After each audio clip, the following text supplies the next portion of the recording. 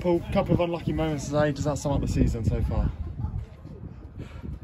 Yeah, listen, we goals change games, and we had seven clear-cut chances in that first half. Not to take any of those 7 and then give away the goal that we gave away. Back pass on a bumpy pitch from Alfie. Obviously, ball rolls over Ross's foot. Massive error for the first goal. I thought the second half was much more even, but the first half we dominated, and it should have been 5 or 6. Second half, again, Billy Clifford gets wrapped round the neck, running back through from midfield. Referee doesn't give it, linesman doesn't give it, they go on and score a second goal. We then go and get ourselves back in the game, and we had half an hour at that point to go and get something out of this game. And then we have another ridiculous error at the back. So, you know, pretty much, if anything, in football, you've got to score the chances when you get them, and you've got to make sure that you don't give away stupid errors. And we've made 2 stupid errors and a referee's error for the second goal. But hugely disappointing, but very, very positive. That first half, it's the best we played for some time, created loads of chances, looked good, looked really sharp as well. So again, you just got to wait for it to turn. Is it just a case of luck to not score those chances?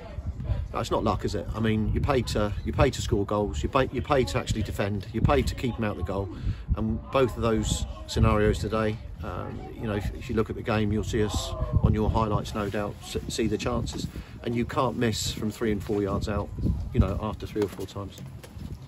So you think it was the second goal that killed it mainly? Well, that puts you 2-0 down, and as I said, it was clear. It's a clear foul. Their player stopped, right? Our player stopped, and the referee played on. But no, we got ourselves back in the game. It was the third goal that killed us, because it wasn't the second, because we got the goal back. But the third goal, again, ridiculous error on our part. Okay, gifted them a third goal, and then, you know, you're up against it. But we still had Alfie Whittingham 8 yards out. Great move. You know, he's got to score 3-2 with another 15 minutes to go, and you're back in the game. So we reflect on loads of missed chances and 2 just ridiculous errors you won't see again in a game. Good to see Payne on the score sheet? If we've been winning or drawing, yeah. I mean, listen, it's hard as a manager to take too much away from a defeat when you've just lost 3 on the bounce. But as I said, there was lots of positive stuff in the first half. And we just, as I said, just got to keep going and get ourselves out of the run. But, you know, the longer you say it, you know, the more it hurts. So it's a case of just scoring those final chances to finally get that win?